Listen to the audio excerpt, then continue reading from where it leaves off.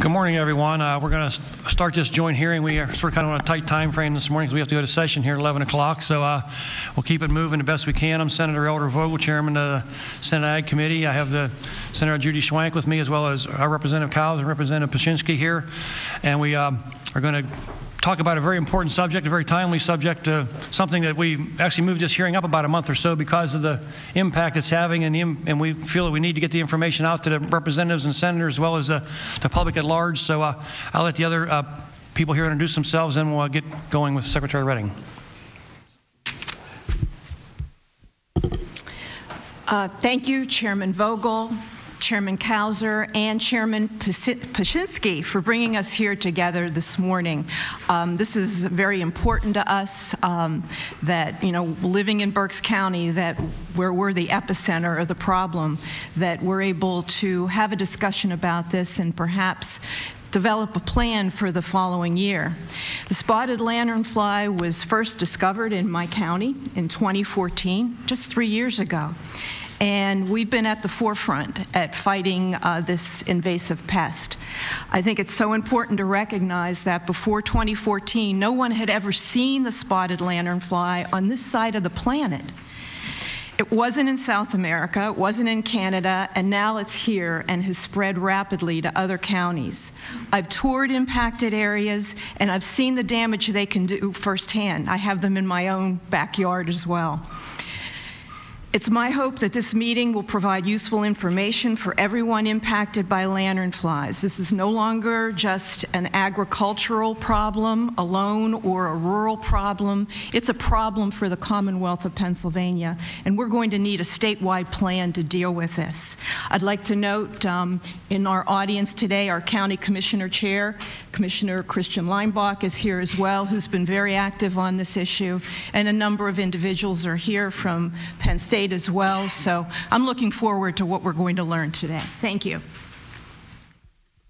Good morning, everyone. It's great to be here with all of you to discuss this very important issue. I'm looking forward to the information that's going to be presented. We've got an impressive list of testifiers this morning, so I think it's going to be I'm hoping that it's going to be a great discussion.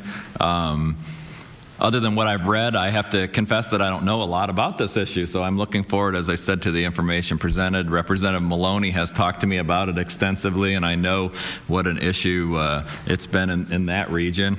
And so I look forward to the information, and thank you for everyone who is here today. Good morning, everyone. Representative Pashinsky. I think Senator Schwank and Senator Vogel and Chairman Cowser has made the point. I welcome everyone here. Look forward to the presentation, and want to move right on. Give you all enough time. Thank you. If the other members want to just quickly introduce themselves, then we'll get to Secretary Redding. So go ahead and start. Thank you, Mr. Chairman. Good morning. Senator Ryan Ahmet, 36th Senatorial District, Northern Lancaster County.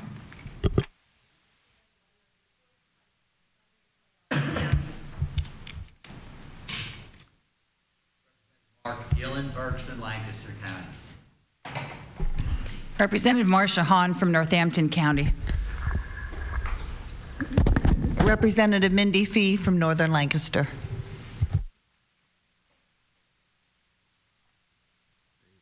Good morning.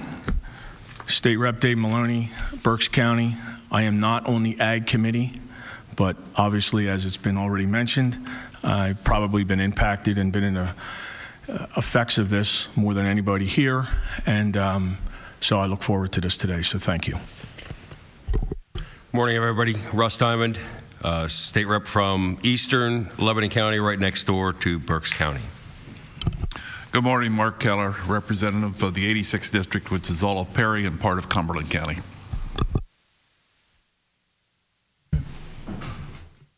Mr. Chairman, good morning to each of you, Chairwoman Schwank and Chairman Cowser and Paszynski. Thank you to each of the members of the committee. Very much appreciate the opportunity to be here and to share what we in the Department of Agriculture are doing to combat and control the spotted lanternfly. I'll be sensitive to time, just knowing that we've got a full agenda and you have a schedule to keep as well. But also to say that we've got some folks on the witness list here who I think are extraordinary, and they'll impart sort of what they're doing, both as public servants for the Commonwealth and U.S. Department of Agriculture, but also our land-grant university. And you have two producers who will share sort of the implication of both living with, but also the economic implications of this spotted lanternfly. So just want to take a moment and say thanks for your interest and continued support of agriculture and working with us on this strategy. As Senator Schwenk has noted, our goal is to come out of this meeting with a little more insight and awareness by all on what it is that we are confronting, what the implications are to both the Commonwealth and, I would say, to the United States, because this is not only about what Pennsylvania does now, it's what happens to us, both by trading partners potentially, but also what we do in just general commerce. And that'll be part of the conversation. But please know that we have been working since 2014 when this was first identified to really understand it, try to figure out the biology of this, the habits of this pest. It is invasive in so many ways. We really are fortunate to have the resources we have through the USDA and the human capital available to us from the Penn State University, the College of Ag, and the research team. And I'll make note of a couple of folks who are here in just a moment. But to say that, despite the efforts, this pest has spread.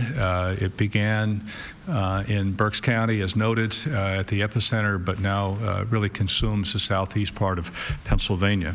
And we fear that it's not contained there. That was part of the conversation. But all of that to say, we remain hopeful that we can find a control strategy that allows us to address the issues, offer some peace of mind to the citizens of Pennsylvania and the quality of life that they expect. But we also know that we have economic implications for agriculture, not just in the Berks County area, but really across the state. And the potential impact of that we'll share today. But the hopefulness, comes from what we've done in the past with eradicating the plumpox virus, and some of the members of the committees are aware of that work over years. And we're pleased to say today that we were successful in eradicating the plumpox virus as one example of the teamwork that went into that as well. We know that we have an exceptional team, and you'll meet several of those members today from the Department of Agriculture. Dana Rhodes, who's our state plant regulatory official, as well as Sven Spichinger, who's the entomology program manager, Dr. Ruth Welliver. So those two are on the list here this morning to offer some insight, and we'll walk you through and guide you through sort of the background and some of the history and our strategy. But they are led by Dr. Ruth Welliver, who is our Bureau of Plant Industry Director. And we're pleased to have Dr. Julie Urban, who's a Senior Research Associate with Penn State University College of Ag Science, and she is available to us today. But underscoring this is a partnership, and absolutely impossible to do without the work and support of both the U.S. Department of Agriculture, who, as you've heard me say many times, the partnership between the State Department of Agriculture and the USDA, they're almost inseparable, right? Both on food safety and plant and animal. This is one more case of that.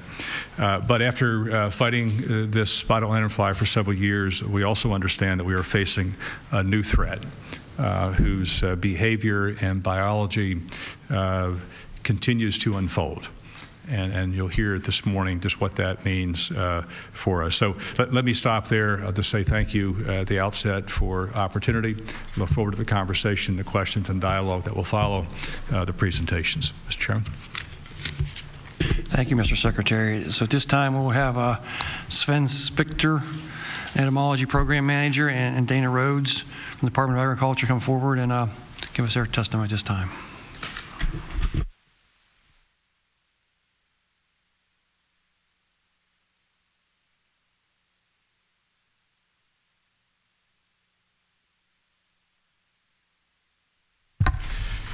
All right, good morning, and thank you for asking us to present here today. So first and foremost, as Secretary Redding pointed out, this really is a group effort, and you'll see a lot of logos up here on the first screen that we have, and that's because very soon after we found this, we started working with places like Berks County, for example, Kutztown University, the USDA, Penn State. Everybody really did chip in very quickly to try to find solutions for this new pest. So I'll tell you a little bit about it. Started out with cooperation from the Pennsylvania Game Commission. An off-duty Game Commission educator actually reported this from private property in Berks County, damaging Tree of Heaven, which is also known as Ailanthus. So I'll use Tree of Heaven and Ailanthus interchangeably throughout my talk. And this is unusual, and I'll explain why that is later. The report detailed severe damage, buildup of really kind of a gross substance called sooty mold, and presence of stinging insects. And that's what really alarmed him, was stinging insects coming to his trees, and he noticed something that he didn't recognize. We visited that day, and we were able to identify something called Lycorma delicatula, which you now know as the spotted lanternfly. Now, lanternflies are really not typically found in North America. There's only 17 species. So we have about 700 species of lanternflies, which are in the family Fulgoridae in the entire world. Only 17 of them in North America, most of them in the Southwest, and none in Pennsylvania prior to this getting here. What these do is they actually pierce the stems of trees, the stems of vines or other plants, and they remove phloem. So they don't feed on fruit, they don't chew leaves, they basically pierce the actual plant and remove phloem from it. It is native to Southeast Asia. You can see here that the entire United States really is at risk from these, because as you can see the range in Asia, it includes areas of China, Bangladesh, Vietnam. It was also introduced into South Korea, first detected there in 2006. And by 2009, it had spread all over South Korea. Now, to put that in context, South Korea is just a little bit smaller than the entire state of Pennsylvania. So right now, after 3 years of it being here, we're still in a few southeastern counties. So a lot of the work that the local community has done there has really helped to keep this from going a lot further than it could, which is what South Korea experienced. In South Korea, it was immediately called an invasive species, and they immediately started seeing damage to commodities such as grapes and peaches. Where we stand here in Pennsylvania, and you'll see this is one of our most up-to-date maps. It does actually include some points that are maybe not yet in the quarantine, because we do that monthly. Dana is going to talk about that in depth. But you can see the spread is actually still relatively contained compared to the fact that in South Korea it was all over the whole country. And this is where we currently sit in Pennsylvania. So for those who can't see my small writing, the green dots represent negative survey points, and the red dots represent points that we have actually detected the insect. Now, Tree of Heaven is the preferred host of spotted lanternfly. Spotted lanternfly will make use of almost any plant. The actual recorded host list from its native range is approximately 78 species, and there are over 70 species we have documented it to make use of here in Pennsylvania. As you can see, Tree of Heaven is found all over the country, and so there is potential for its favorite host food to help it spread to other places, other even larger growing areas in Pennsylvania. Tree of Heaven is generally characterized by having almost smooth gray bark and by having compound leaves, which you can see here, and when you break those leaves, it has a very foul odor. This is also an invasive species. This species is a weed tree that if you cut it down will sprout several from the rootstock the next year. So it presents some additional challenges when you go to control. Now, the impact of spotted lanternfly was unknown when it first got here. We had reports from Korea that it was damaging grapes and peaches, but the real damage started to show up pretty heavily this year. And so basically what you can think of is as the spotted lanternfly feeds on a plant, it doesn't use all the phloem that it drinks, and it ends up ejecting a substance called honeydew, and this is essentially sugar water. You can see it here trickling down a grape leaf. This will eventually develop into sooty mold. This causes the plant to die back and the leaves to fall off, and may also represent basically loss of growth in the crop. You can see it here pictured on grapes, hops, and what I'm going to show you next is a video taken by a student named Erica Smyers, who works for Dr. Julie Urban, who's with us today. And this really, I want you to really notice on this one, if I can find my cursor. So as you're seeing this video play, you will see honeydew being ejected by these insects. And these are grapes that are very close to harvest. These grapes had been treated, and that's the scary part, is even though you can treat for them, occasionally they can come in and impact the crop, and you can see the one in the middle shooting honeydew all over everything. It isn't them necessarily feeding on fruit, but coating all the fruit in honeydew that will make it unmarketable. And in fact, in Korea, they have all kinds of strategies to deal with this. One of them, and their most successful one, includes bagging the grapes themselves. And I actually grew up in Northeast Pennsylvania, which is a grape town. You will not be able to bag the grapes in Northeast Pennsylvania. It's not economically feasible. So just to show you the sort of numbers that we experienced this year. Other impacts this year. So previous years we had a lot of reports on silver maple, some on walnut, but this year we got damage reported to sweet basil, cucumber, blueberry, horseradish. One grower even documented that he actually chose to treat his horseradish, which he has never had to do before, which is kind of unusual as well.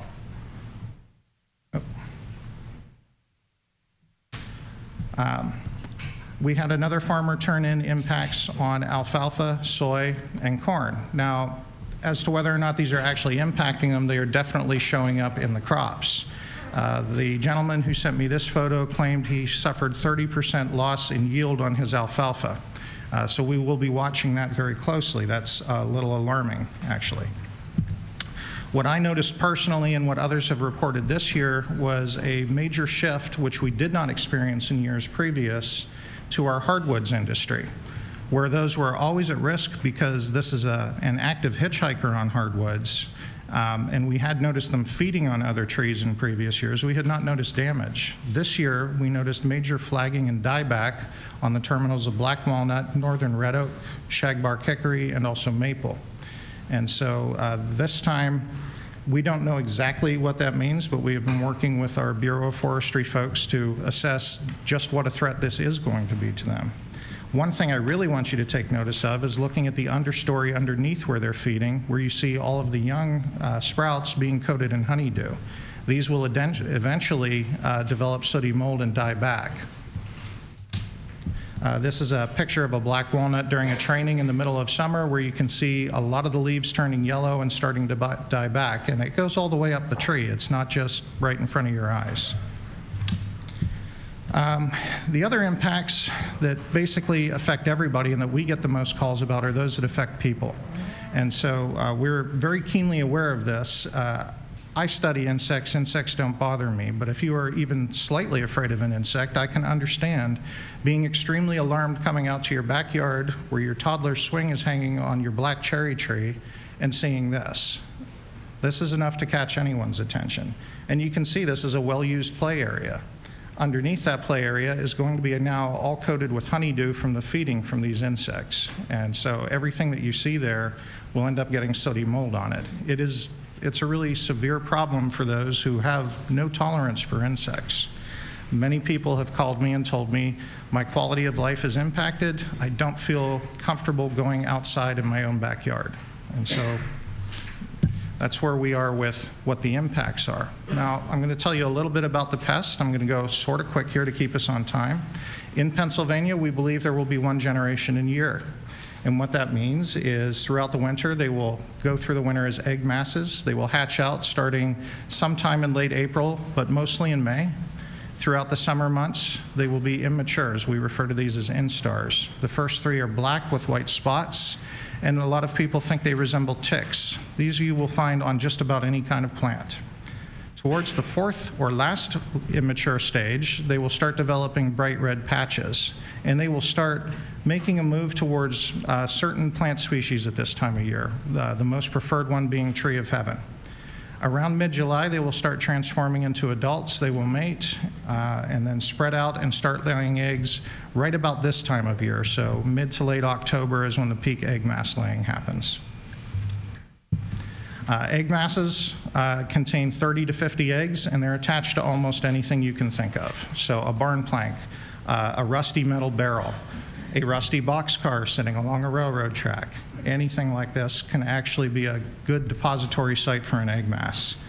This is a grape post in a local vineyard, and this is a standing dead tree where I've removed some bark on the other side there.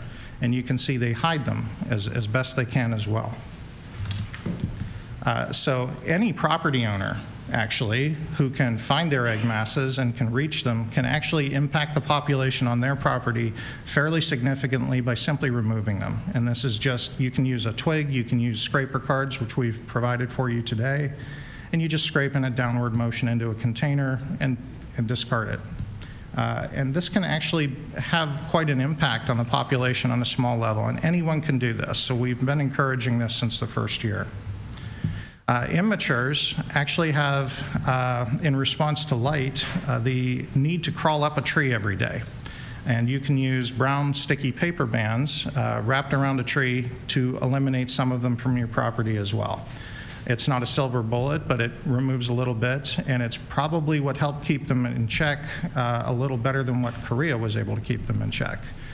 We had a lot of volunteers offer to do this on their own property, and we supplied the stuff, and they were able to get through it pretty well. Males and females, unfortunately, will mate multiple times. The reason that is important is because most successful insect eradication programs rely on the release of sterile male into the population. And because they mate multiple times, that makes sterile male releases not a possibility. And so we thought we would mention that just to let you know we actually have explored many different ways to try to wipe these out. But the fact that they mate multiple times means they can breed, and they can breed very well and reach very large numbers. Every single life stage is actually a threat for hitchhiking, as you can see here. We believe the two biggest risks are the adults this time of year, right before they lay eggs. You can see this adult attempting to crawl into an open window of a vehicle, and also by the deposition of egg masses. We believe that's how they actually originally got here, as egg masses on some type of a trade product. Doesn't really matter if the product's treated or not. If it is stored outside where you have a population of these, egg masses laid on a product are able to move, and they are able to survive a pretty long journey, like all the way from Asia to here.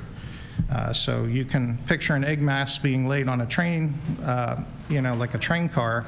This could end up in California in a few days. And so we're looking at all the pathways very seriously, but the two we are focusing on the most are, of course, the adults and the egg masses. I wanted to show you that this can actually be a real challenge. You can be very careful with your personal biosecurity. That means you can check your car to make sure you don't have any. But in a situation like this, and I hope you can make these out, numbers of this insect can get so high that it is very difficult to open a car door without 2 or 3 of them flying in with you. And so everybody being careful in the core zone has really, we really credit that with curtailing the spread to some degree. But these are kind of alarming numbers, and you can see just how difficult it is for people who live there to try to help us out with this. So the program relies a lot on cooperation and is basically based on an IPM strategy. And IPM stands for Integrated Pest Management. So we learn a lot about the biology, we place tools that are available to us on the table, we make a decision on those, and then we implement them. And so this is really what's happened over the last 3 years. We've used the help of a lot of local officials, state agencies, and of course our research partners in the university system, including Kutztown, Penn State, East Stroudsburg University, even North Carolina State, and some others have joined and helped provide some answers to questions that we had. The USDA has been an excellent partner here, helping us develop strategies, and they continue to work on these. And as new things become available, we will certainly implement them and make sure people are aware of them.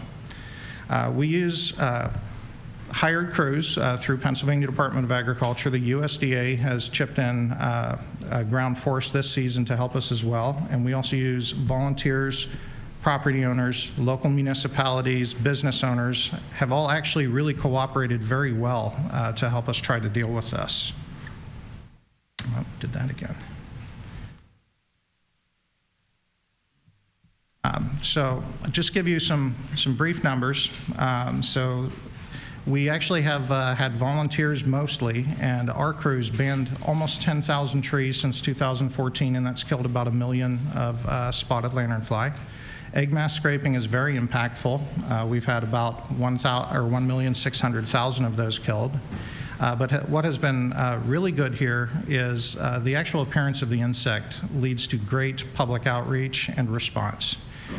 So one of the things is I'm used to getting maybe 3,000 calls in 10 years. Since August 1st, we have received 18,000 calls into our public report line. And of those, 98% of them have been accurate. The percentage for the other 3,000 calls in the last 10 years doesn't even achieve 1%. So this is a very good insect for letting people help you with it. And that's what we have chosen to do, and it really has helped us to direct what resources we have to new positives. The main control method, though, that we use outside of outreach and the mechanical methods that everybody can do is actual property level control.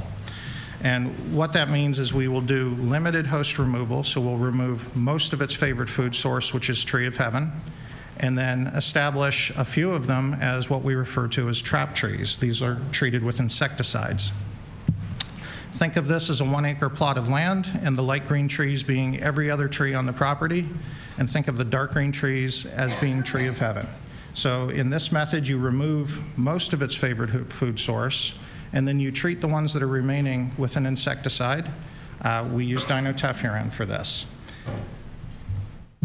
Right around mid-July, it has been demonstrated many times that even though they'll use every other tree, around July they seem to need to take a meal from Tree of Heaven to complete their life cycle. And even if they can complete it on other things, they will go out of their way to find this tree. And so this really helps you concentrate the insecticide so that you're not spraying it all over the place and killing every other thing. This helps you target the pest. And this has actually been fairly effective when done well. Basically, the trap trees attract them in, and the insecticide in the trap trees kills them. And the impacts were actually quite stunning year one, and that has continued into year two. Again, though, this is a difficult thing. It's a difficult thing to teach a property owner. It's a difficult thing for folks to understand sometimes. But when done well, you actually do end up with a fair amount of kill. And properties where we have done this for 2 to 3 years, we've seen massive reductions in basically band counts the following year. And so we do know it's working, but it has to happen on a much larger scale than what we've been able to accomplish. Right now, we know we have 1,462 properties that we need to get to. And unfortunately, we're not fast enough when we recognize that. And so, glad you have us here to be able to present all of this and talk about this a little bit today. Most of our spread that we've noticed is linked to hitchhiking. It's not really natural spread. So everything the community has done to help keep this in the quarantined area has been a huge help, because when it does get out, it is basically by human-assisted hitchhiking. Last thing, though, is just when you think you have it figured out, it does something new. Prior to 1 month ago, I had received 0 reports on Apple, only to have Erica Smyers, the grad student working, send me this video. And this was a new behavior. They had not actually attacked Apple prior to a month ago, and this is alarming. This would be alarming to any grower. We responded to this by engaging the entomologists at the Fruit Research Station in Penn State, and they're developing control plans as we speak. But this just goes to show you that the insect, as it reaches a new area, will start to do new things, and we need to be ready to adapt as well. And so with that, I believe I'm going to be turning you over to Dana.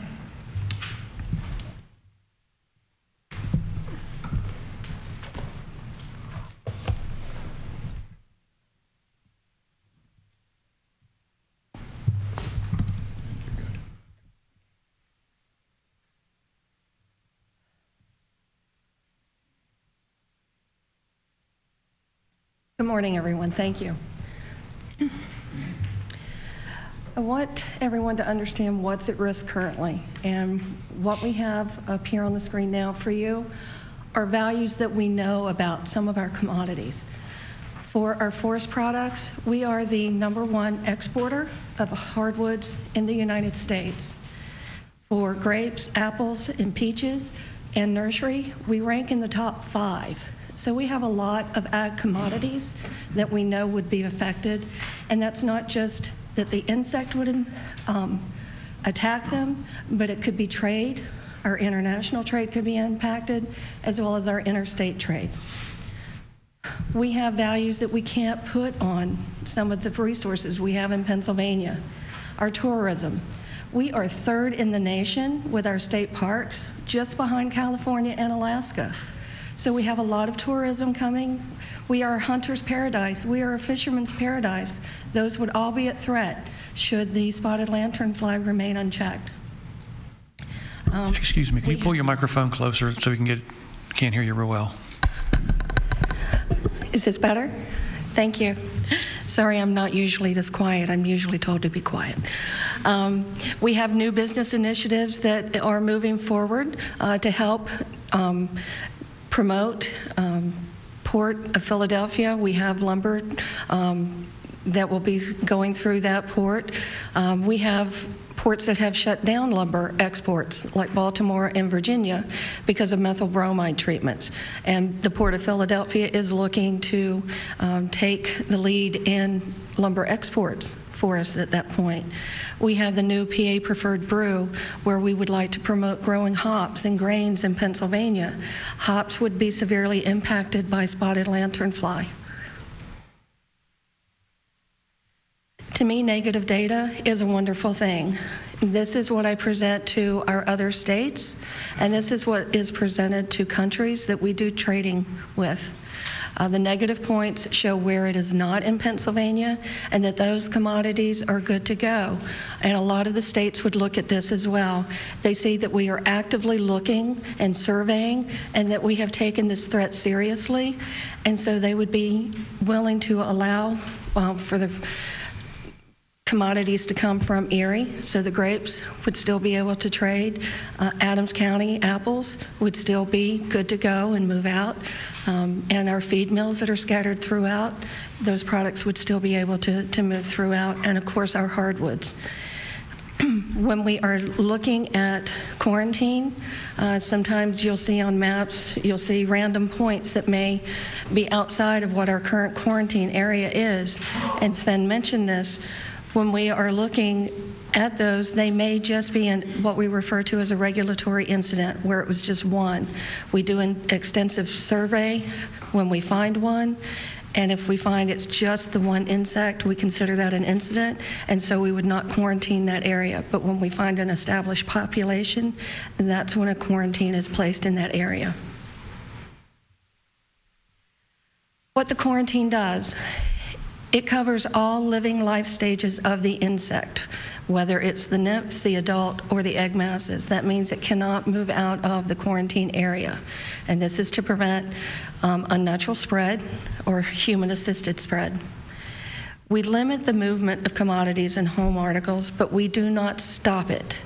We ask people to take a look, take that moment, inspect it, make sure that you're not having an egg mass, and if you do, remove it before it moves out of the area.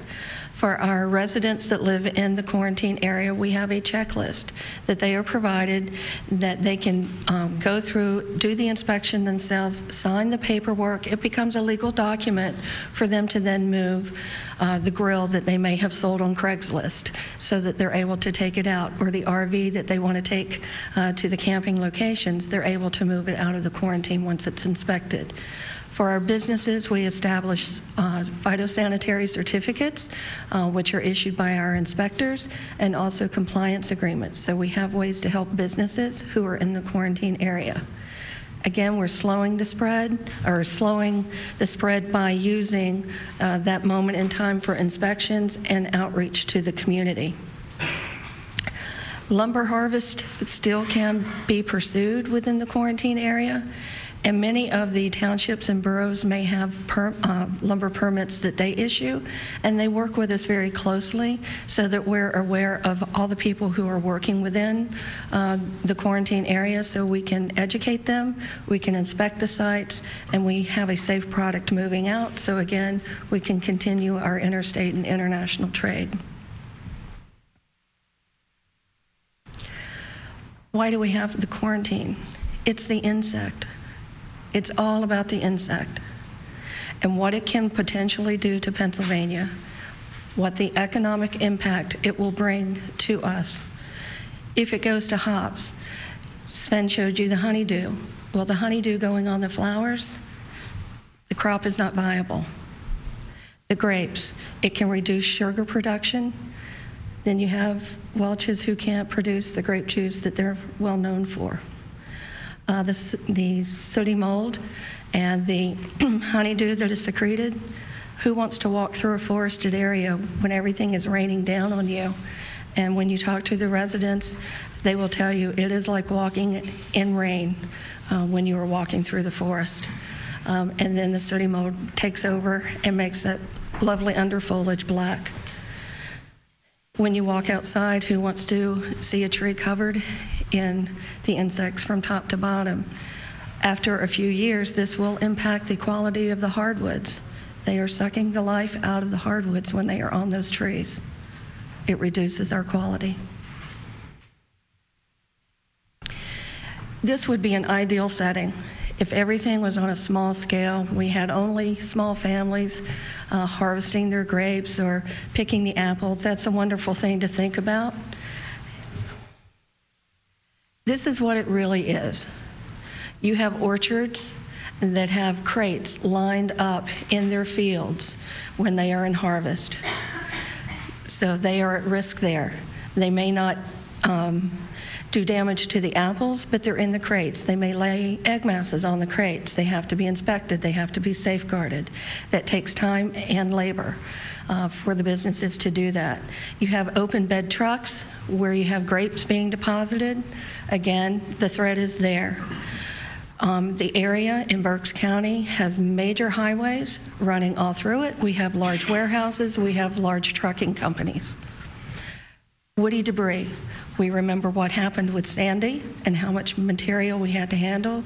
We know we have flooding in Pennsylvania, winter storms. All that woody debris has to be managed to make sure there are no egg masses moving with any of that debris. Types of businesses in the quarantine. They're not just all agricultural businesses. Yes, we have lots of landscapers and garden centers and nurseries within the area, as well as Christmas tree farms. But we also have some non-traditional companies as well. People who handle tanks for hydrogen and oxygen gases. We have a pharmaceutical company that is in the midst of the quarantine, and they have taken all the steps that they can to try and safeguard their facility. Should one insect get into that facility while they are doing a pharmaceutical run, they have to shut everything down, throw away all the product that they have produced, re-sanitize, and start all over again. Others that can be impacted, think about our fairs. You know, insects flying all over. Do you really want, that's not kind of a nice thing to think about when we're out doing our fairs and festivals. Tailgating at Penn State, Philadelphia Eagles, the Pittsburgh Steelers. That would impact those people who are attending. Also, they're open stadiums. So again, they're sitting in the midst of these insects coming around them. Our dairy trucks, they have to be sanitized before the milk product has gone into them. If they have egg masses on the outside, then we have to find a food-safe product that can remove the egg mass and still let our milk trucks do their job. Feed mills, we have them all through Pennsylvania. And if this insect were to get into while they're producing a feed, they have to flush the feed, start all over again. Chickens, we have layers. If we have information from Korea and China, I believe that birds who actually eat these insects will regurgitate them. So it's not pleasant for them. Harley Davidson, you know, you think that's really not an agricultural product, but they ship in crates on wood packing, so they're wood packing material. If one of the bikes were sitting outside or they got into the warehouse, egg masses could be laid under the wheel base of a motorcycle or a Holland tractor. So we have to think about those things. They will lay on anything. It's not just ag commodities. People living in the quarantine and what they're dealing with. We've heard stories of raining down, you know, from the honeydew. Hunters can be impacted. Where do they put their tree stands? Up in a tree. They could be covered in egg masses or honeydew or black sooty mold by the time they get to them. People are not able to just walk in the parks anymore where there are high populations. We had a story of a daycare where the director is not able to let the children go outside and play because the populations are too high, or she has to have them treated, and they have astroturf, so she has to take the vacuum cleaner out before she can allow the children to go outside. So the quality of life for everyone in the quarantine will be affected. We try and work with businesses. We educate them. We do a risk assessment. If they don't have any ailanthus trees and it's a solid parking lot, they may have a very little risk associated with movement. There are some that have ailanthus trees all over the place, or they have tractor trailers that come in and out all of the time. They have workers that don't live in the quarantine, so the threat of movement from a car being parked in their parking lot and going home is a real threat. So we have to go in, we do these risk assessments, we train the employees, and we try and do a case-by-case analysis so that we can work with the business and set up the most efficient way to manage and for them to be in compliance. This is a team effort. We need to have the community, which we have had from the very beginning. This is not our first quarantine pest that we've had in Pennsylvania, but I can tell you this is the one that has gotten the community support. We've not had this before. The local elected officials have been right there with us to help promote and give the outreach. We need to continue that.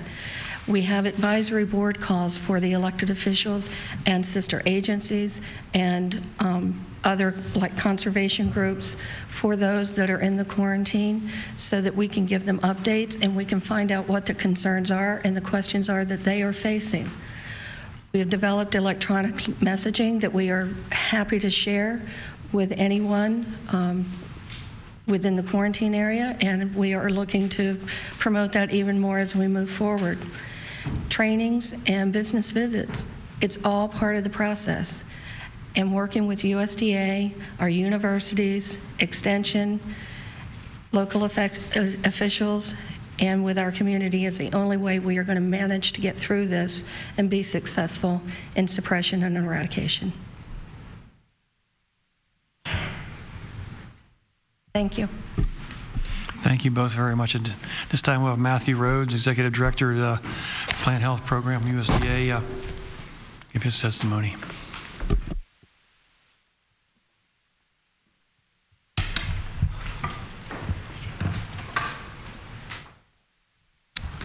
Make sure you can hear me. Okay. Chairpersons Vogel, Schwank, Kauser, and Paszynski, members of both the House and Senate Ag Committees, and other distinguished members. Thank you for inviting the United States Department of Agriculture to come speak with you today. My name is Matt Rhodes. I'm the Executive Director for Policy Management in USDA's Plant Protection and Quarantine Program. Also attending the hearing with me today, or the meeting today, are John Crow, our acting Director of Pest Detection and Emergency Programs, and Timothy Newcamp, the State Plant Health Director for Plant Protection and Quarantine in Pennsylvania. We look forward to answering any questions later on. PPQ's mission is to safeguard U.S. agriculture and natural resources against the entry, establishment, and spread of economically and environmentally significant pests, and to facilitate safe trade in agricultural products. We welcome the opportunity to share what we're doing about spotted lanternfly and hope to help you better understand the nature of our collaboration with Pennsylvania Department of Agriculture in addressing this pest. I'd like to start off first by saying I'm a native Pennsylvanian. I grew up in Berks County. I went to Boyertown High School. So my family's right in the middle of this situation. So while I'm representing the federal government here today, I have a strong personal interest in this as well. Last night I received a text from my dad with pictures of his maple tree in his front yard coated with spotted lanternfly with the simple message, better get to work. So, which is my hometown, by the way. So, Representative Maloney, nice to see you here, and we share a common interest in trying to address this issue. Unfortunately. Yes, absolutely.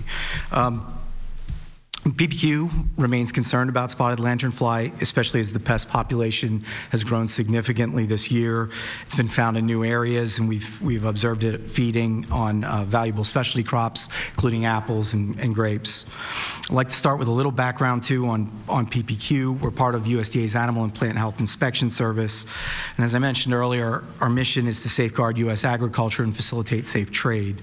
To accomplish the safeguarding part of our mission, we focus our work in two specific areas: preventing pests from entering and establishing in the United States, and then combating pests that enter the U.S. once they arrive and are introduced.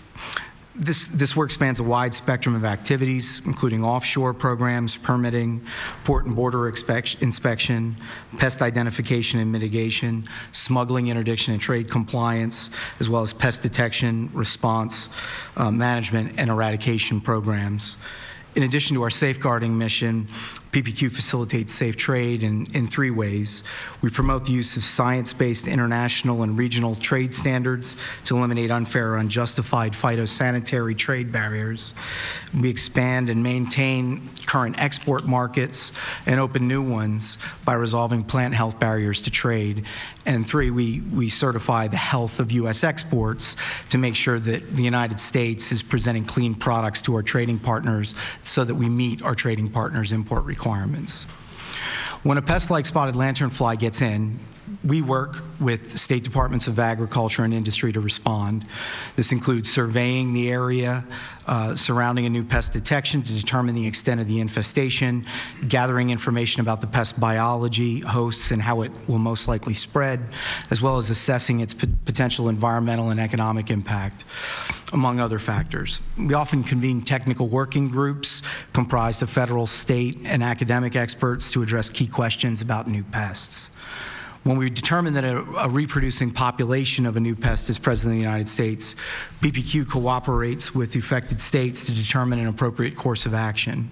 This ranges from establishing state or federal programs to control or eradicate, establishing quarantines to slow the spread, providing information and technical support to affected individuals and organizations, or taking no action, depending on the circumstances. Before we can set a specific program goal, whether that's to eradicate, contain, suppress, or slow the pest spread, we have to understand the risk posed by the pest, especially to our country's ag or natural resources, markets, economy, and we must also determine what tools are available to control or eradicate the pest, including chemical treatments, biological controls, host removal, other measures. I want to make it clear that PPQ is committed to taking the least drastic action, but the most effective option for managing these risks presented by a new pest. In some cases, especially when there's a lack of evidence of the pest will cause widespread harm or no imminent threat of foreign restrictions on U.S. exports, the best option for regulating a pest is to let the state take the lead, which is what we've done more or less to date with spotted lanternfly. In the case of spotted lanternfly, after its initial detection, PPQ convened a technical working group composed of PPQ state and university scientists, which gathered all the available information about spotted lanternfly and produced recommendations for survey and control methods. To better inform our response, PPQ scientists visited Asian countries where spotted lanternfly is native to learn about the pest behavior and natural enemies. Also, following recommendations from our technical working group, we elected to provide provide PDA funding to survey for the pest and control it using a combination of pesticide treatments, herbicide treatments, and tree removals, all beginning in 2014. Since 2014, PPQ has provided $5.5 million in funding to PDA to support efforts to control spotted lanternfly. While a portion of that funding supports PDA staff who conduct surveys for spotted lanternfly, the majority of that funding has been used to pay for spotted lanternfly treatments and tree removals. We've provided approximately $1.4 million over 3 years for methods development efforts by USDA's Agricultural Research Service, universities including Kutztown, Pennsylvania, Penn State, the Department of Conservation and Natural Resources in Pennsylvania, and our own scientists. 3 areas of methods development where we're focused right now is developing lures, so to enable more accurate early monitoring of spotted lanternfly, biological control methods, and optimizing chemical treatments.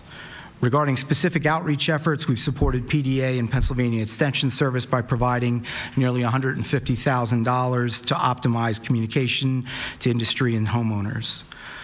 We've funded, helped to support much of the efforts that you've seen from PDA in terms of their outreach efforts, outreach materials, supporting town hall meetings and other communications. And this summer we provided a dozen federal staff to supplement PDA staff on the ground, conducting survey around the outer edges of the existing infested area to help us better define the leading edge of the infestation, altogether bringing USDA's total investment in this pest program to $7.5 million. Given the large population of spotted lanternfly adults that we've observed in southeastern Pennsylvania this year, PPQ and Pennsylvania Department of Agriculture reconvened our technical working group in late September of this year to review the current situation and recommend strategies, adjustments to the program, as well as resource requirements that are needed for managing the extent of the infestation that we're experiencing. Based on the technical working group's findings, we reaffirmed that the best tools available to control spotted lanternfly are, in fact, pesticide and herbicide treatments of hosts, as well as tree removals to the extent that tree removals are cost effective. It's a key tool in the toolbox. We try to balance the use of the tools that are in the toolbox so as to make the money go as far as possible. The technical working group reaffirmed that Ailanthus altissima is spotted lanternfly's preferred host, and it likely needs to return to Ailanthus at some point to complete its life cycle. But we also pointed out the need for a more comprehensive host list. There are a lot of unknowns remaining about how this pest may behave. We've learned this year that its behavior's changed from year to year, as Sven and Dana's presentations pointed out. The situation has changed in terms of what hosts the spotted lanternfly seeks out under changing circumstances as it becomes acclimated to this environment. The technical working group also recommended PPQ complete ongoing work to develop an effective lure to aid in delimitation and detection surveys for spotted lanternfly. Specific lure will provide a better tool to help measure population densities in different parts of the state. The working group also recommended that we continue to explore options for biological control, which may provide a long-term solution for helping to manage or reduce populations. However, development of effective biological control methods often takes a decade or more, so this is not a quick fix. During our last meeting with Pennsylvania Department of Agriculture on October 6th, policy meeting that we had to talk about strategy, we discussed how the strategy for managing the pest should change in light of the latest information from the technical working group, especially considering weekly reports of detections of spotted lanternfly farther and farther from the previously established quarantine boundaries, outside of those boundaries.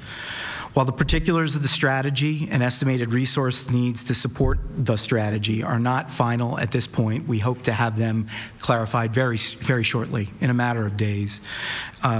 We are, in the meantime, still continuing to recommend that we redirect the vast majority of program resources to the leading edge of the infestation. This approach will allow us to prevent further spread and contain the pests so that we can suppress the overall population.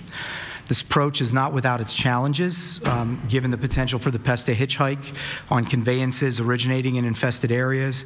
So to the extent that resources are available to reduce populations in the core of the infested area, that will be extremely helpful in protecting the human-assisted spread of the pest as well. But our priority at this point is to detect and delimit the leading edge of the infestation and apply appropriate control methods to knock back that population in an attempt to stop further natural spread. One of PPQ's key roles is to manage the trade implications of new pests. We have been and will continue to actively work with affected industries in Pennsylvania to minimize economic impacts associated with state or trading partner actions. Fortunately, no states or foreign trading partners have adopted restrictions on articles moving out of areas quarantined for spotted lanternfly to date. However, restrictions are possible. Additional restrictions by both states and trading partners as they all learn more, as we are learning more about the nature of this infestation and the damage caused by spotted lanternfly. The cost of complying with any additional requirements, whether by trading partners or by other states, is really unknown at this point, but has the potential to be significant. PPQ is here today to demonstrate our commitment to collaboration with PDA and other cooperators to control, and we hope at some point eradicate spotted lanternfly. We very much appreciate the efforts of PDA to address this challenging new pest. Thank these committees for inviting us to discuss the work still ahead. Thank you again for your time, and look forward to answering any questions you have. Thank you, Matt. At this time we have Emily Schwackhammer, a horticultural extension educator from Montgomery County.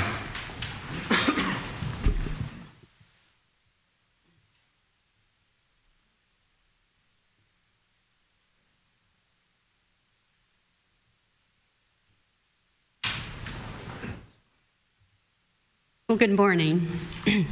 Thank you for the opportunity, and thank you for making this available to a wider audience through distance technology. I was asked to talk about resident concerns, green industry concerns, and then summarize some of the work that Penn State Extension and Research has been doing in the last year.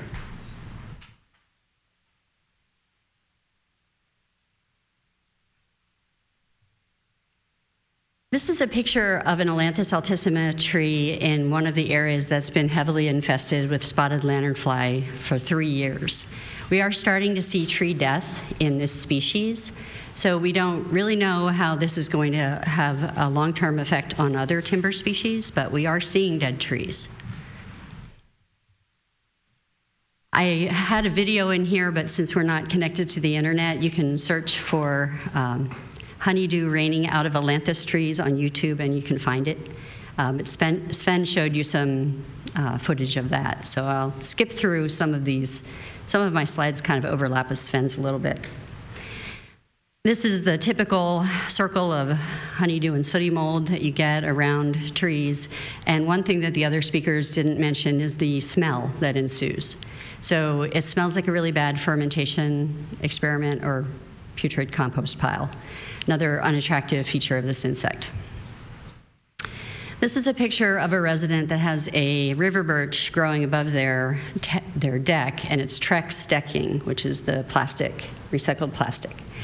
And you can see the accumulation of sooty mold and honeydew. It makes the decks really slippery, and it's very hard to clean this off of this kind of decking material. So it's another impact of this insect that has cost and safety features associated with it. I'm showing here some of the stinging insects that are collecting the honeydew from the insects, and these properties are just buzzing with stinging insects. So if you have somebody that's allergic in your family, another feature that is not welcome in landscapes. This is a property that had a lot of insects swarming to the houses. So they tend to like to go to tall structures. I've noticed it on silos on farms, houses that have prominent like southern exposures. The insects will swarm to these houses. They like the warmth. The public doesn't understand the difference that this insect isn't trying to get in your house and eat it. So it's not a wood pest. It's also not a pest that will try to overwinter in the walls of your homes like our other invasive insect, the brown marmorated stink bug.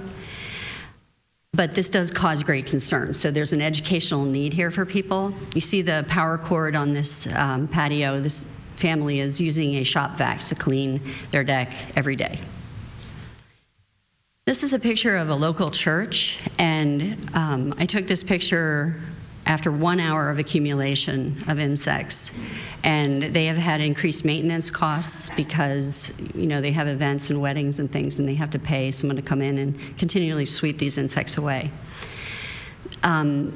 This feature of the insect with interacting with buildings has led to some high-pressure sales coming through the area. Certain companies that are going door-to-door canvassing businesses and not really dispensing correct information about potential for damage to structures, and I'm getting calls about that as well. So there's a lot of education needed in this area. Sven showed you this bench already, so I think I'll just skip through, but the point is that if people want to share things or move lawn furniture, there's a lot of potential for it to spread. Firewood is a big concern. A lot of people heat with firewood. The heating season's coming up. Imagine how difficult it is to inspect the firewood that you want to take out of the quarantine area to give to your nephew or something like that. It's just a really big problem and has a lot of potential for it to spread that way. Another area that I have noticed concern about revolves around auctions. We have a lot of auctions in Pennsylvania. This was a family where the patriarch was deceased and they were liquidating a lot of the equipment. And the family did the best they could, but a lot of this equipment was sitting outside in an infested area. And I went there early in the morning and found evidence that the family had tried to scrape egg masses off of these objects. This was a snowplow. And you can see just the imprint of where that destroyed egg mass was. So I was very glad to see that. People are really trying. But if you're in the middle of an auction situation, it's sort of, you know, there's so many other emotions and things going on with a family in this situation. It's just another added pressure on those families. So there are concerns of residents, and I tried to lump them into categories.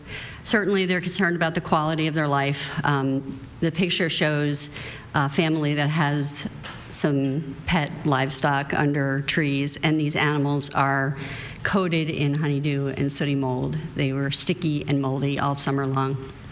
People are concerned about the safety. There's a lot of education needed to help people understand that the spotted lanternfly won't bite them, but they're still afraid of them in a lot of cases. But there are a lot of concerns about pesticide safety and a lot of education needed in that area.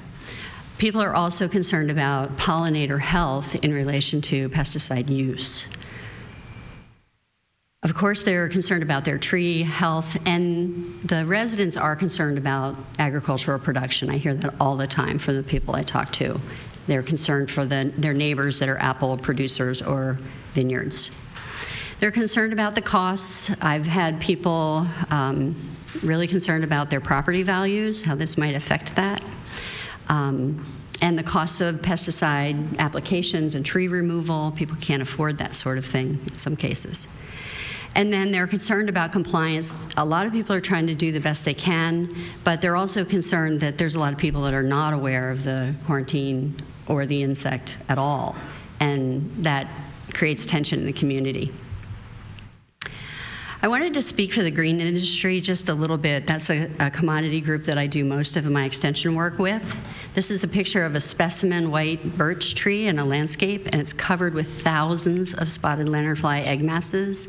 So this is a specimen tree. These are expensive to replace. People really, you know, are attached to them. And if this tree would succumb to spotted lanternfly damage, it's a personal loss for that family. Landscapers are also asking about potential health effects on trees and the possibility that this insect could spread diseases. We have not observed that, but we noticed this white accumulation around the base of many trees, and we don't really know what that is yet, so it's an area that needs more research, and we have a new graduate student at Penn State that's going to be addressing what are these molds, how might they affect the health of the tree, could this be a slime flux kind of organism that would discolor the timber, and also the components of the spores that might be being spread, and if that has a potential effect on human health. So these are all other questions.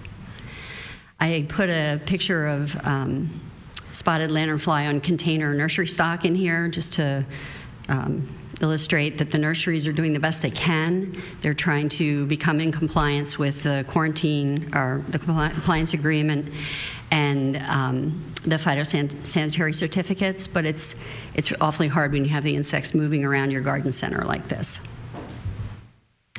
So the green industry, of course, is concerned about tree health. They're concerned about customer satisfaction. A lot of people are calling green industry professionals looking for tree care, pesticide applications, and we need more research to be able to identify what is a research-based effective recommendation using the least toxic option. So they would be able to satisfy their customers with those available practices. The effect on their businesses, I've had a lot of green industry people say that they're flooded, inundated with phone calls, and they have hired additional staff to try to just continually answer these questions. Some of the green industry businesses have been expanding to provide services for these people. And of course, they're concerned about regulations, the cost of additional inspections that are required, and also about pesticide regulations. So I put this slide together to try to summarize some of the work that Penn State Extension has been doing in 2017. We have two educators, myself and another one, Dr. Amy Corman, who really has been doing most of this work in the southeast part of the state. We've also been training our Master Gardener volunteers and our Master Watershed Steward volunteers, and they've been very helpful with some of the phone call conversations. And we have the front office staff in 6 counties also thoroughly engaged in this process. So we had over 1,000 phone calls, visits, and emails, and I'm sure that's an underestimate. Everybody that's involved with spotted lanternfly knows the phones have been ringing off the hook. These are not short conversations. So if you look in your packets, I've supplied our management calendar and also how to comply with the quarantine requirements. I believe y'all should have that. And each phone conversation is basically summarizing Sven's talk and then covering the content in those 2 fact sheets. These conversations take a long time. So we've had, our volunteers trained up to do that, but we're going to need to have a lot more people staffing the phones across the state. We're delivering displays at events. I counted 39 this year. We've done 30 presentations to 1,335 people. We've had news reports with a lot of the media. They've been very helpful in getting the word out to the public. And I counted the YouTube video hits from our on-demand. We have 10 videos that are up there, and you can see it's over 17,000.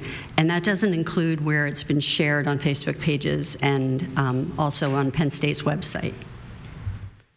So just a specific example of one of these efforts. We had 8 meetings for the public this spring in April. We had 204 people attend. It was a collaborative effort. You can see from Penn State, PDA, and Berks Conservation District.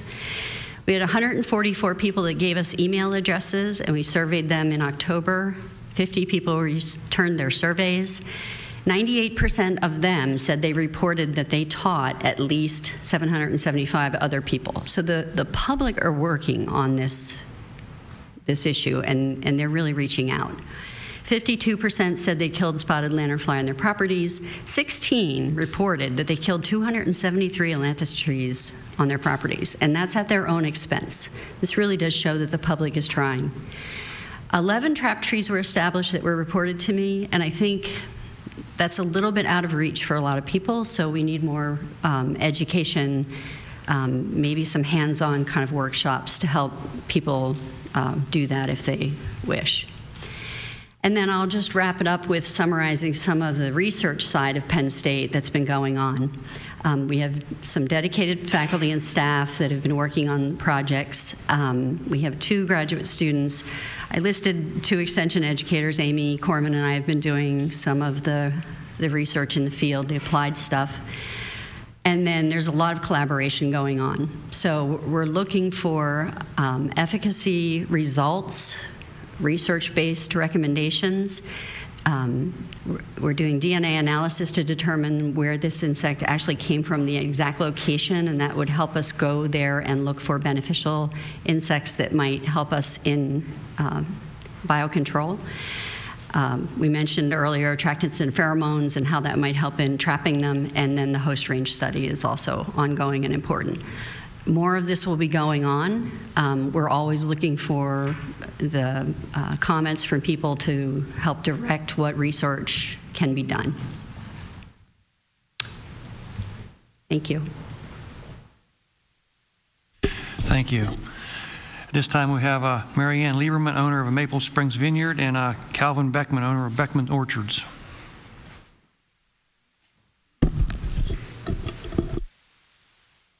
Do you want me to roll this? I think it's just going to loop.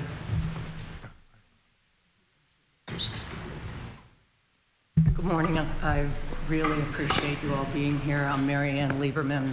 I own Maple Springs Vineyard.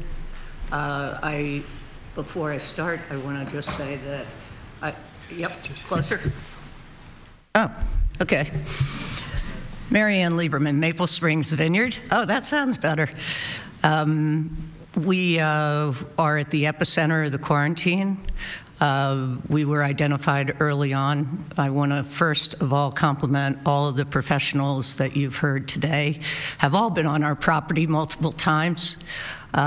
We have cooperated for the last 3 years and actually really appreciate being a test site for everything that you've heard about today. Our concern right now is that with the banding of the trees, we are part of the program of treating the bait trees, removing the other trees on 45 of our 80 acres. We also do that program on our own, spend our own money doing that program. So despite all of our efforts in the vineyard and on the perimeter of the vineyard, I would say 3 years ago, I could take my flip-flop and control things with all of our staff. 2 years ago, I would say we'd have hundreds.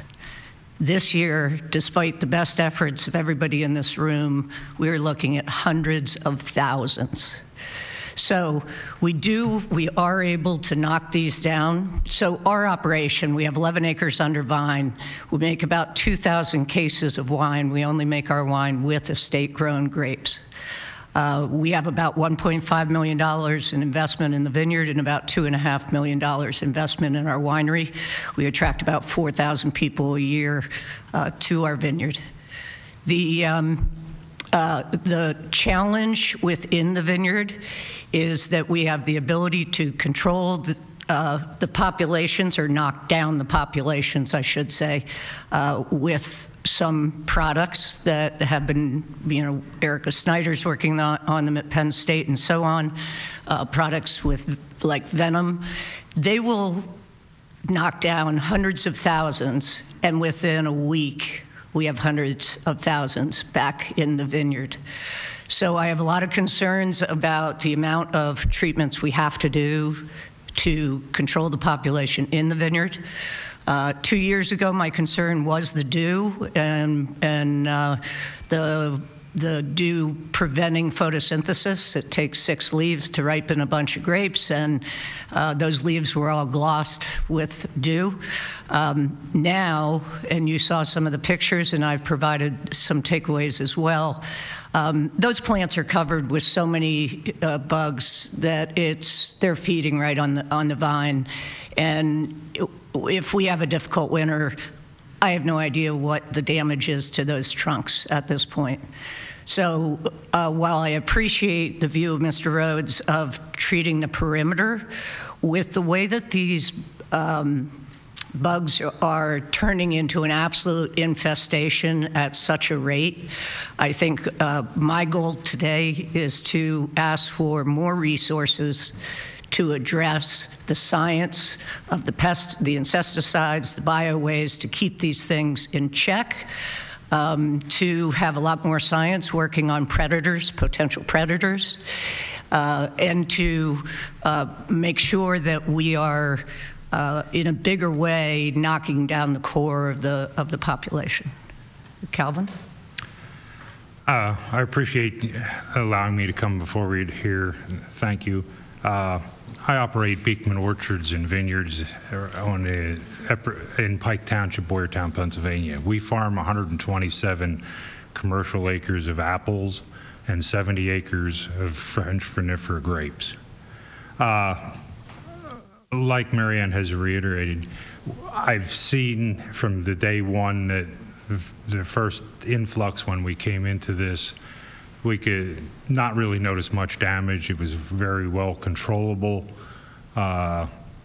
Next year, we had a little bit on the perimeters. Our regular commercial sprays and things helped control them. There was concerns that we ran into with customers that I deal with out of state and export about shipment as people started to get wind of this insect. Third year, again, more adults. Became excessive. PDA came up, spoke to us about their plan to remove and treat ailanthus trees, came out, tug everything. Plan was never implemented. Apparently out of funding. Is the case, I don't know. This year, it's a totally different story. It's a horror story. Those videos you saw of those things flying in the air was taken in my orchard. They've infiltrated in such large numbers that you cannot stop them. We are in the process right now of harvesting grapes. The excessive feeding on the plants, we have started before the adults came in on some Pinot Noir that went for Champagne. Averaged 4.5 tons to the acre. We are now harvesting into still wine grapes with the adults. The production has been diminished back to 0.5 ton to 1 ton to the acre in some instances. There's photos that were forwarded on to you by Farm Bureau that some of these numbers. We've done an insecticide spray in the vineyard. We did a count estimate of 350 insects under every plant.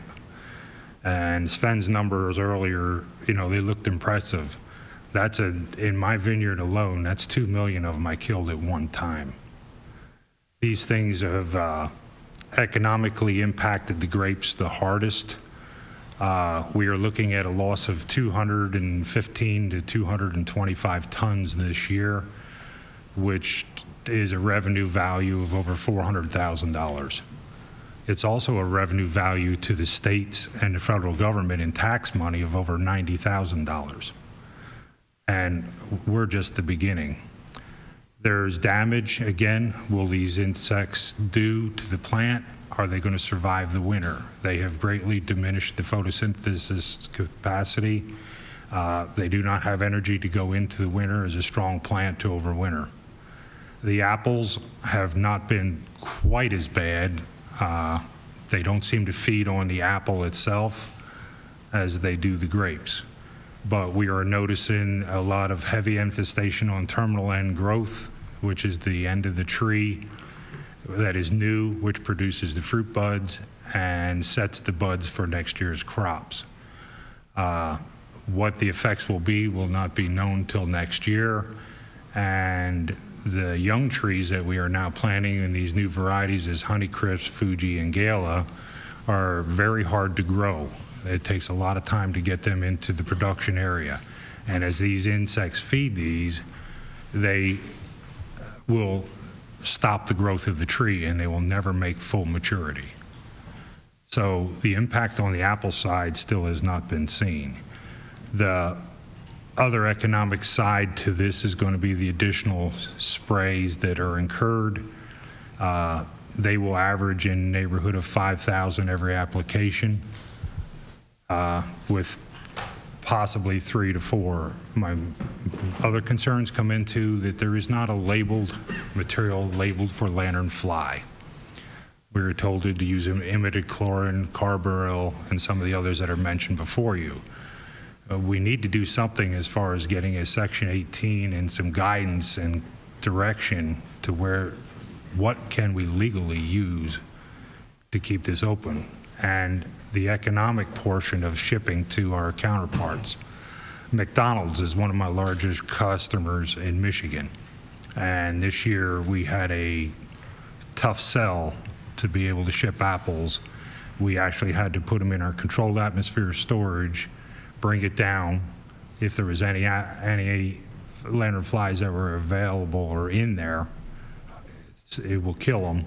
And then we had to ship, but even shipping became a problem just because there's so many of them flying in the air. They'll attach to the trucks, they do whatever. So it's going to affect the trade and commerce.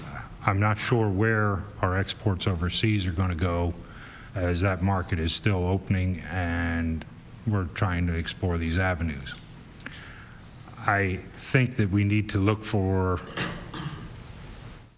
avenues to biologically control these. We have asked for degree day modules. We have done those ourselves.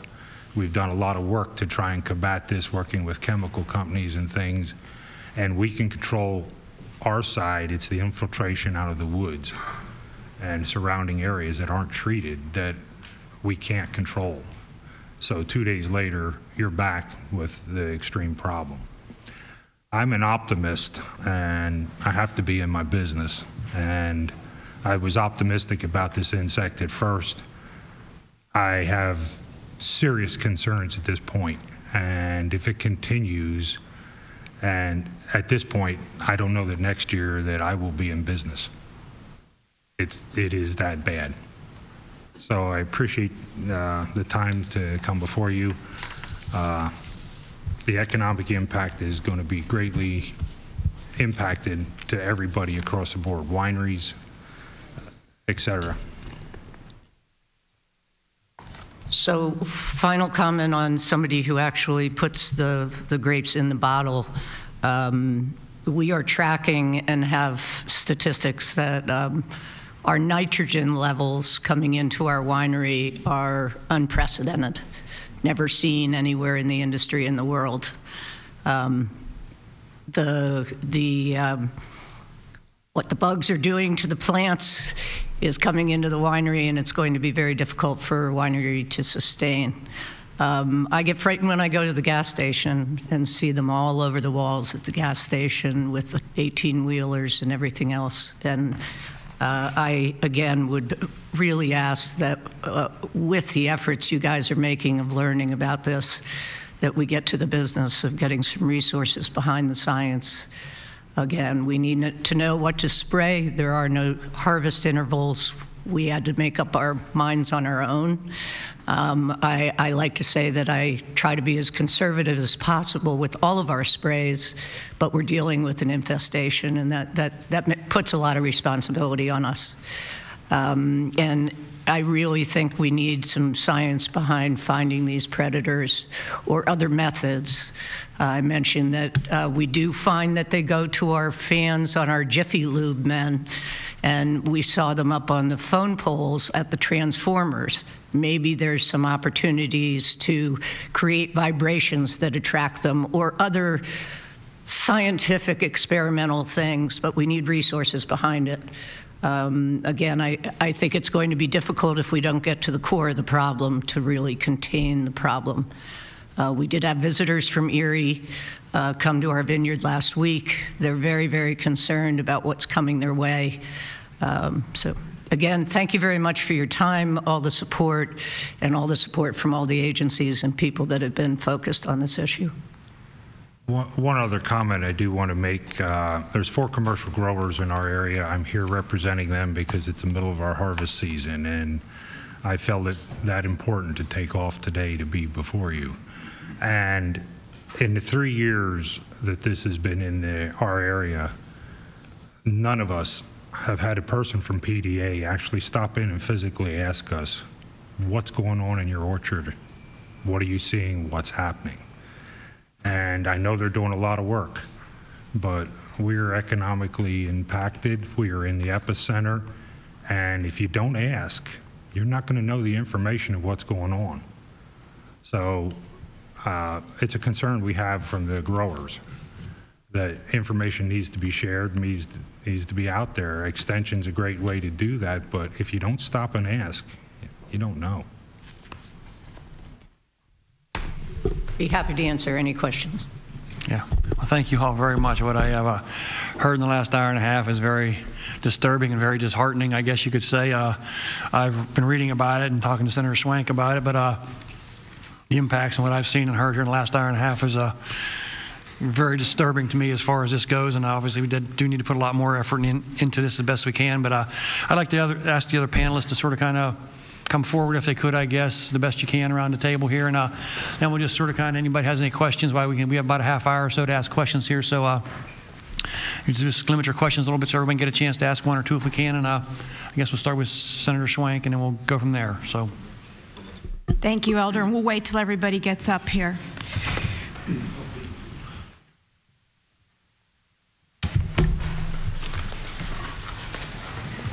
In terms of questions, you don't even know where to start because there is so much that we need to understand about this.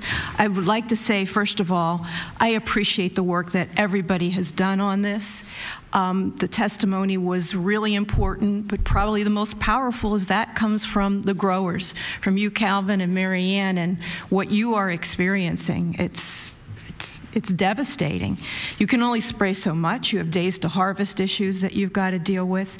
You are on the front lines of this, and it's unfair to make you handle all of this economically on your own without us in some way stepping up to be helpful.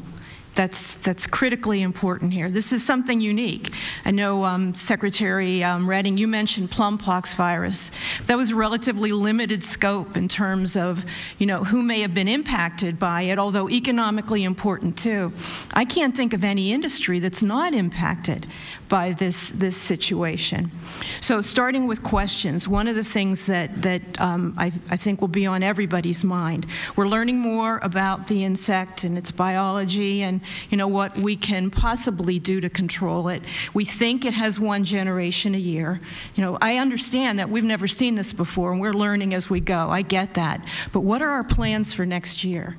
It seems to me that this has, and especially listening to Calvin and Marianne, this has literally exploded in terms of population in the past year. At first, we saw a couple, I saw a couple, I'm nowhere impacted as a homeowner the way that you are, but now it's just unreal. Are they coming in on storms, on the tropical storms, in terms of, blowing? Are the populations growing? Have they just outstripped every kind of method that we've tried to use to control it? Is our leading edge kind of strategy going to work on this? Because we see people that are directly impacted by it now. We can't afford to lose these folks. They're a big part of our economy. It's a bunch of questions. Whoever can start with that, I'd appreciate. I get one thing first, Sven, for you. A lot of these insects that are problems, their populations peak and then they collapse. Do you think this is something that will happen with this too? Have we hit a peak, or what can we expect? That, of course, is our fondest hope, but you have to remember when this went to Korea, it did peak after 3 years and collapsed in the 4th season. However, in Korea, they do have some parasites and predators and other natural enemies that attack them. It's unclear as to whether or not that will happen here. The DCNR did do a native parasitoid study, and they did find some parasitoids that were released on gypsy moth, attacking egg masses at a fairly high rate, year 2, but found none year 3.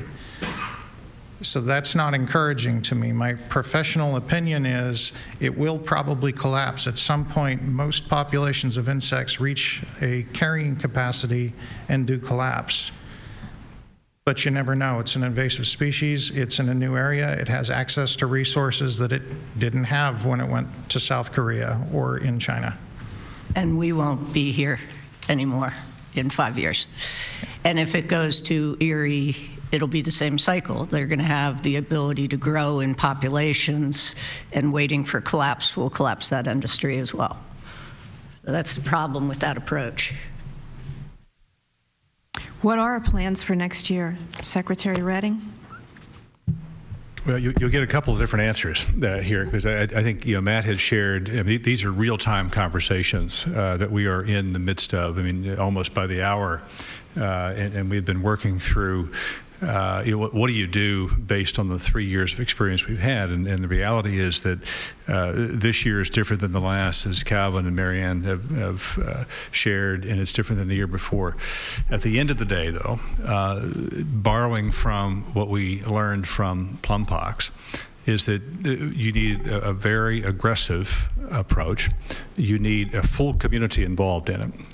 It's not about what the department or a grower or local governments or anybody else does. It really has to be the full community. There's a lot of research. You could spend, all of your dollars right now on different aspects we heard in the last hour and a half of research. The strategy is, to expand the field force. That's a discussion about what resources are available. We're going to expand the research topics, the partners in the research. It is about better understanding some of the economic impact that we have. We have an issue with how to remove the trees, how to really be aggressive about the removal and destruction that's also borrowed from plumpox. But I don't want to sit here and tell you that we've got this sort of the alpha and the omega of this strategy. It is an evolving strategy that involves a lot of conversation with the USDA and the partners to get there. But it will be aggressive. It will be comprehensive. It'll have to include, I think, more on the community outreach and engagement that we've talked about here with Emily this morning, of that awareness. But even with all of that, this is a major threat, and we don't have a good answer. I don't know, Matt, if you want to share. I mean, you're in the thick of translating, the working group's efforts in the science.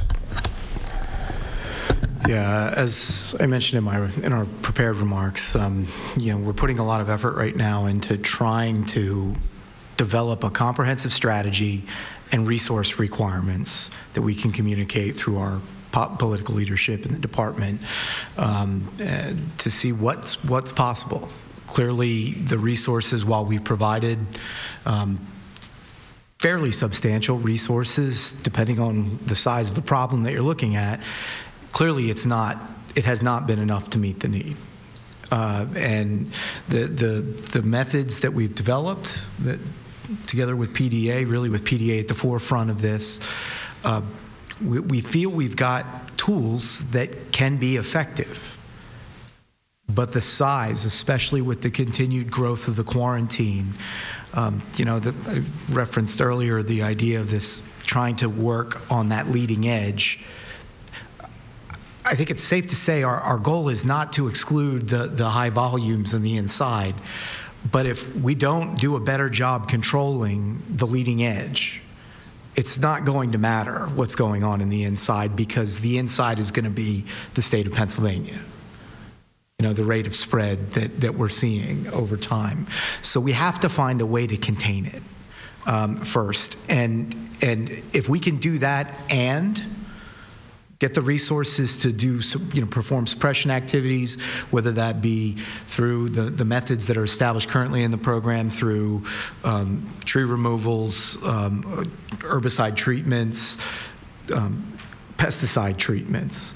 If we can be effective at using those tools to suppress the populations, as part of our program, and work with growers, homeowners, to really just, again, everyone throwing the kitchen sink at it together, That's our hope, that is the best way to be effective. But we really do feel that if we can't contain it and it continues to spread, the rate of spread, Sven could probably do a better job than me articulating just how much it spread from where we were last year. But we're looking, I think 2 years ago, we were looking at, we thought maybe 5 kilometers a year or less.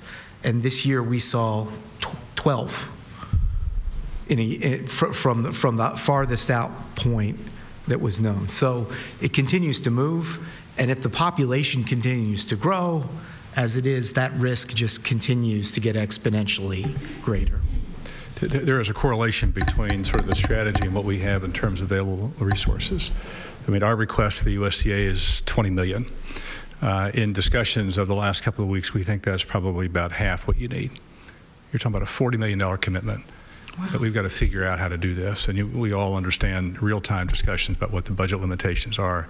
But as you hear, I mean, that'll be a loss of, a piece of Berks County alone economically. So that's our discussion. So trying to gear this in a way that gets the field force, that we think this is a human capital question, right? It's a question of, the research dollars that are going to be predictable and sustainable over some period of time. It's an outreach strategy that's well beyond, as Emily mentioned, you could drop 10 more people into the conversation today and probably still feel short, right? Absolutely. So they're the things that are in the strategy. Scaling of that strategy becomes part of the conversation in the next couple of weeks. We think the components are right. The question is scale. Thank you. We can talk again later about this. I'll let my colleagues proceed. Thank you. We have a number of members that want to ask questions, and next we'll turn to Chairman Paszynski. Thank you very much, Mr. Chairman. Thank you all for your testimony. We have an epidemic, right? So if we were approaching this as a human epidemic, it may provide a little more sense of urgency. And I think that what we want to do is combine the loss of dollars, the loss of your potential businesses, and then the incredible expansion of this disease to other parts of Pennsylvania and beyond. So my first question is, it appears that the commonality that we have between this insect and Pennsylvania is Korea. Have we done anything to begin to inspect whatever products are coming from Korea? Have we established that that is where this insect has come from, right? So, we're continuing to get imports, and what steps are being taken at this point, first to take a look at that point of entry? The second thing is, it appears as though you've got a plan, and my word is just we got to accelerate this. This appears to be an emergency. I'm even thinking of the gypsy moth. Now, up in northeastern PA, we've seen countless oak trees decimated because of the gypsy moth. The thing that is most disturbing, however, is there is a spraying technique that can control that, but funds weren't available. So I'm asking all of you to make it very clear what is needed exactly, and then it's going to be up to us to try to help finance it and support your efforts. You're the experts in this field. And that's the comment that I would have to make. What are we doing about the imports? Because that's where it appears we got it. And it appears as though you've got a pretty good plan. You're bringing everybody on board. I'm asking that we accelerate this and we continue the conversation in the sense that it is an emergency. So, thank you. Do you want to talk about imports or Matt on PPQ? Certainly we can address the imports. Actually, Dr. Julie Urban with Penn State ran DNA analysis to see where it did actually come from. Korea was ruled out with her first analysis. We do believe it's probably China. The Pennsylvania population is distinct, which means it was one introduction. But immediately in 2014, all of the ports receive training. This wasn't something that was on their radar. It's a lanternfly. They don't really cause problems other places. Now it is. They have made interception since. So yes, we have shut off the faucet coming in, and we do watch those very carefully. I appreciate that. Now, do you have a particular pesticide that can actually destroy this insect? Many pesticides are extremely effective against this. We're using dinotefuran in our program, but other formulations are also very effective against this insect. And is there a reason why we're not extensively using that pesticide? The other pesticides? No, or whatever is most effective at eradicating this infestation. We have used it up to the maximum label amount that's allowed, and even gotten a 24C label, which allows 3 times the amount per acre. And it is effective? It's killing the... Okay. When applied properly, it is. All right. So then, if there was a large dissemination of this pesticide, would that address the need? And what would be the cost? You have to couple it with tree removal. You have to remove the host as well. Again, this is an epidemic. It's an emergency. What has to be done? What is the cost? And what do we need to do to implement? If you have a pesticide that will eradicate them. Now, it may also cause other residual damage. All right? So you're the experts. I'm just asking you, what is it going to cost? Because it all comes down to dollars and cents. So. If I could comment on that. With the gypsy moth, we use a biorational insecticide that is relatively safe for pollinators and people and other things. With the spotted lanternfly, we know the contact insecticides kill them, but it would be a traditional chemical with higher toxicity, and it's really hard to, with gypsy moth, they're feeding on the, you can just dust the trees with these biorational products. When the insects are down on the trunks of the trees, you'd really have to have a high volume application, and it would really have a big impact on our pollinators, and that's the last thing that people are trying to do right now, along with the public concerns of using that kind of chemistry for those kind of blanket sprays. So that's why PDA is behind the systemic insecticides, which set up the trap trees in a very deliberate use of insecticides. But it's just not as easy as the gypsy moth applications where you can use aerial sprays.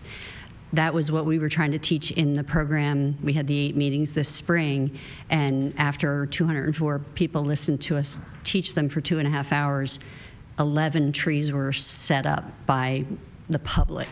It's just not something that's really within the reach of the general public. Some people can do it with some education behind it, but it's just not as easy as the gypsy moth control strategy, unfortunately. Yeah, and you're talking about the aerial spraying? Right. Yeah, you can't do that, but you have to do it from the trunk spraying.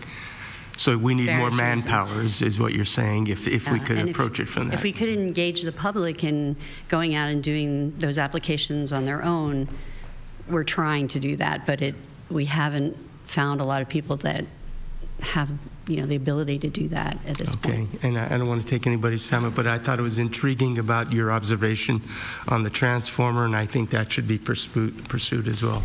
Thank you very much. Appreciate it. Representative Maloney. Thank you, Mr. Chairman.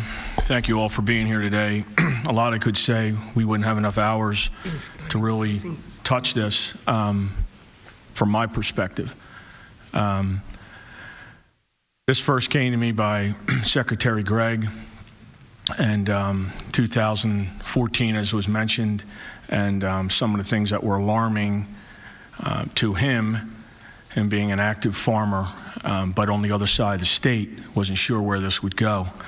I, for the first time in the 7 years that I have been here, have had my constituency override the property tax issue by an invasive bug.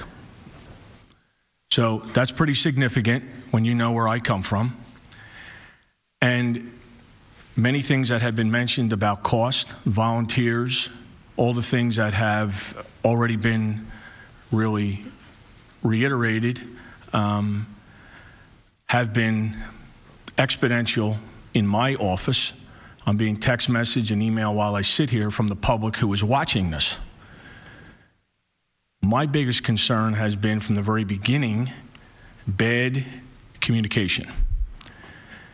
Been very involved with things with respect to this, along with all of the other state representatives' duties. And when you don't ask for this type of a thing to happen to us in the Commonwealth, it's pretty alarming when there's so many questions about something that you don't really have the answers to. And so things that concerned me from the very beginning, I know did get implemented. I'm not so sure to what extent the public really was satisfied with, but I was concerned with the hunting season. I was concerned with trespass. I was concerned with identification of people who were on properties. I was concerned with how do we assimilate this information. We had public hearings and meetings. Been very concerned with the pesticide and the things that has already been mentioned by Representative Paszynski. I produced an enormous amount of literature at my local fair, at my events, out of my office. These scrape cards, every single one of them times 10 could have been given out that I was given. So I'm glad my colleagues are able to see something that has been going on for quite a while. My neighbors sitting front and center here have been people that I was concerned with would be not only impacted personally, but I think one of the answers and one of the things that I would like to see take place is that our commercial properties must have priority. This is not only their personal investment, but it's the investment of the community and it's the investment of the state with revenue and product. So it seems to me that we must put a priority to properties. I shared with many people here that,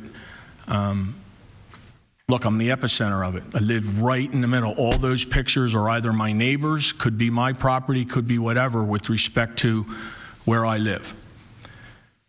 So with the bans, I have heard, and I can't even give you the amount of constituency calls that I've gotten with, we don't get the bans, we don't know how to get a hold of anybody.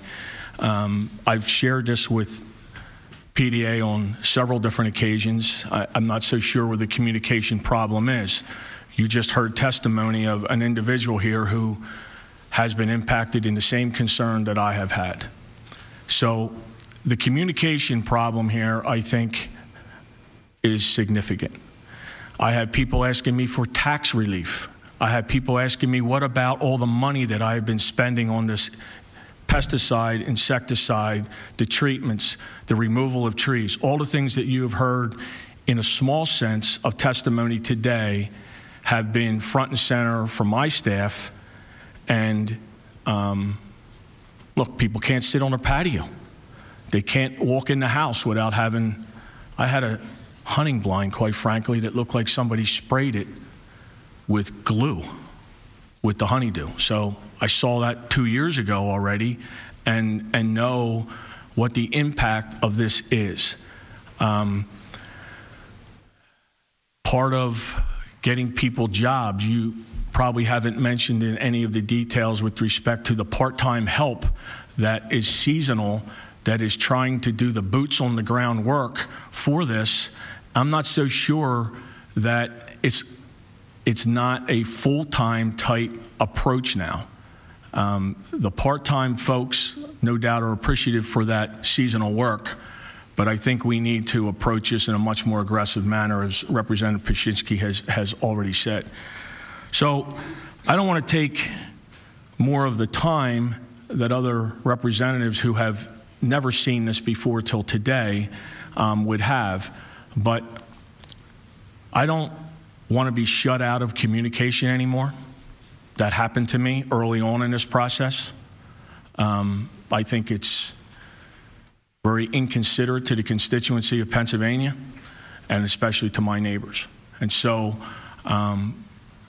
very, very concerned with this economic potential, not only to my neighbors, but to where this is going. My wife grew up on an orchard. I still live on that property. And I never identified my property as being one to be treated. I wanted the others to be treated because I felt that that's where the importance was and wanted to see the help go to those folks. And so as Mr. Rhodes received a text message from his dad, why do you think he would get a text message like that from his dad? Well, you can multiply. I can't even repeat the things that I've been told by my constituents. I couldn't even verbally repeat that today. That's how aggressive some of them have taken this concern. So again, many questions about the pesticide and the insecticide issues I do have. I've been told that some of the information that we gave out wasn't maybe what some people agree to. As you saw today, the Fed and the state, as we refer to it as, don't agree necessarily on how we approach this.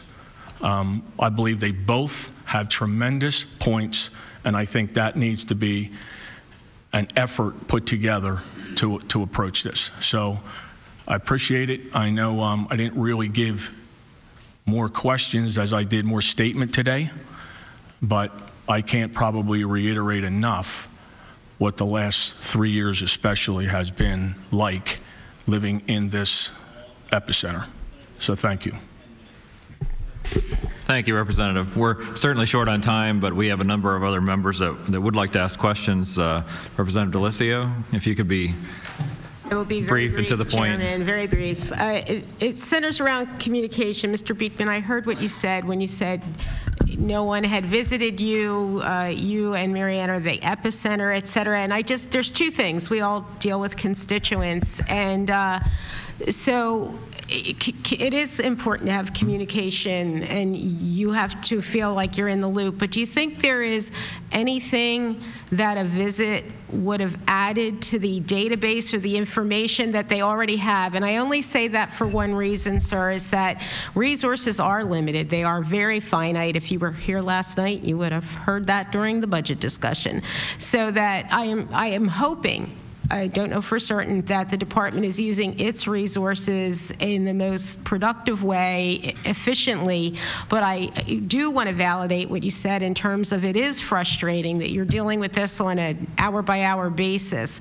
But is there anything that you think the department may have overlooked as a result of not having visited?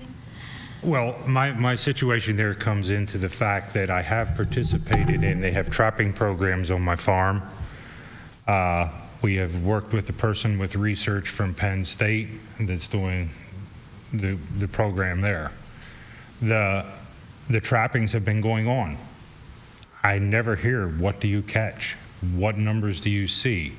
Is the efficacy of what I do in my general maintenance programs taking care of the problem? I do my own scouting programs. Okay?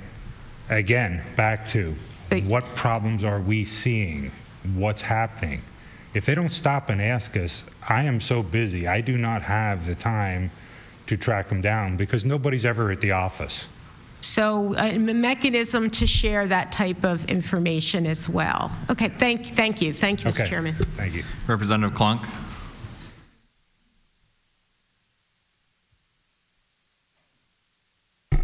Thank you, Mr. Chairman. So I'm a state rep in an area that is thankfully right now outside of the infestation zone. However, I represent Southern York County. I neighbor Adams County, have family members who live in Adams County who operate apple orchards. So for me, my question to the panel is, as a state representative outside of this infestation zone, one, what are you doing to educate those folks in neighboring counties like mine to prevent the spread and infestation coming to us? And what can I do and other members here of the committee to help educate our constituents so that it does not come to our local communities? And how can we help you in this fight outside of the infestation zone? Well, Penn State Extension has had newsletter articles on all of our commodity focused sites and also our home gardener sites. So we're delivering the information that way, but we certainly could use help. Senator Schwank has posted some of our newsletters in her direct mailings to her constituents. We work with townships that put newsletter articles out there. I think our Master Gardener volunteer network across the state is going to really be instrumental, and I'm heavily involved in training them on a day-to-day basis. But I'm one person, we have one other extension educator, and we both had full jobs before the lanternfly came. So the good news is that Penn State Extension will be hiring a new extension associate to hopefully coordinate, the educational message coming out of the college. And that position, I hear, has just been posted today, so we are looking for that individual. On the private side, I mentioned that we did have the director of the Northeast Pennsylvania Wine Association. We did reach out as a group to invite that person to our farm. We welcome anybody in the state, so if you want to send people over to see what's going on, what we're doing, we are always happy to host people and get the word out.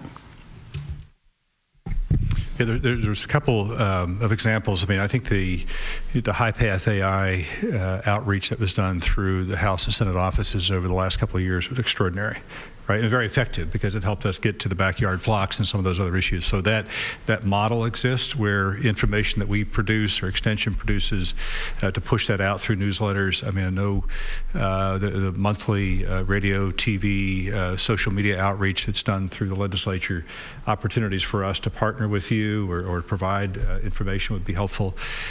We've got to get all of the commodity organizations, I think, so your relationship with farm bureaus and growers and others from just on the economic side become a key part of that.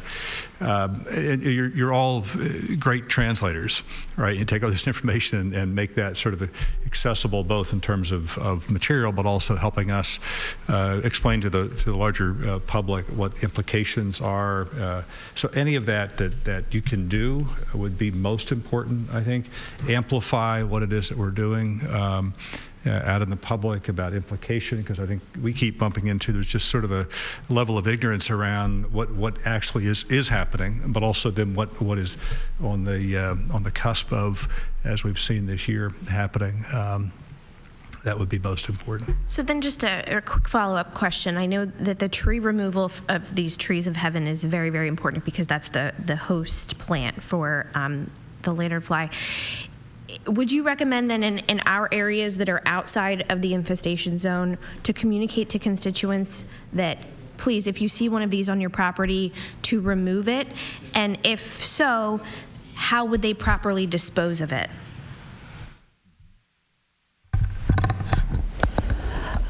We actually have on our webpage guidelines for homeowners that Extension has worked on, and also the document that we have on how to do the tree removal as well as establish trap trees. So that's available on our webpage currently.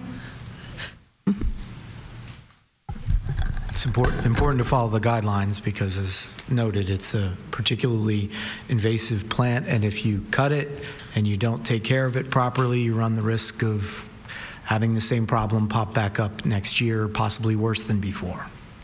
I think Representative Klunk's question, though, is outside of that quarantined area. So if you're in York or Adams, I mean, do you take the proactive approach to? Yeah. Yes. Okay. I think without a doubt, and to your first question too on the issue of communication, we've been talking PDA and USDA about an update to our plan, more comprehensive accounting of resource requirements. One of the key aspects of this is communication is a challenge because there are so few people who are dedicated, focused on this as a full-time role. And so that's one of the needs that we've taken note of and are trying to address that in developing the plan that we'll present to our leadership. And I'm sure PDA will be discussing with Secretary Redding otherwise too. Representative Hahn, we have 2 minutes left, so I guess you're last. Thank you. I'm usually pretty brief anyway. I'm in Northampton County, so I know we had one area and now I think we have 4. But can I assume that it doesn't have to be an agricultural, it could be on my home. So I could be out visiting somewhere in Berks bring these insects back in my car and then spread it out. So I think one of the things when we're talking about communication, I do post on my email blast about it, but I'm just assuming in my head farms. But I think now we have to make sure that we're getting out to the general public. So I just wanted to make sure I had that correctly. And are we identifying how they're coming into Northampton County? Do we know if it was someone visiting another area and bringing it in? Is it in Wood? Do we know that?